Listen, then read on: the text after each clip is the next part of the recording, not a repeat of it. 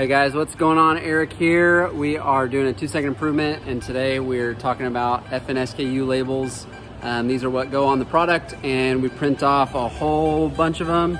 You can see here we're printing off 500 to put on products, and what annoys me is having to roll all of these, obviously two-handed, but we have to roll them up onto a spool here so that we can put it in our little FNSKU application gun that we have that'll just kind of knock out all the products quickly. So I'm gonna figure out a way to roll this fast. All right guys, I'm probably breaking some rules of construction, but what I found was that let me set this down here.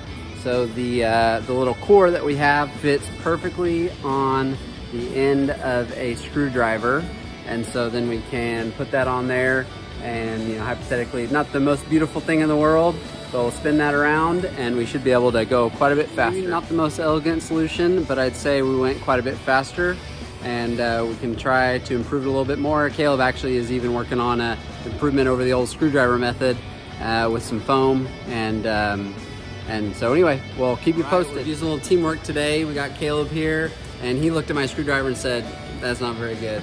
So he did a little improvement. He put bolts through some foam and put that around there, shaved it off so it fit nicely, and show them how it works, Caleb.